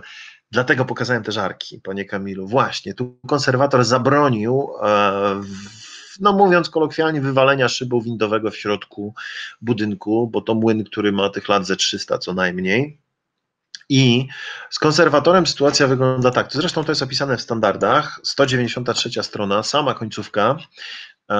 Jest taka informacja w standardach w obiektach zabytkowych.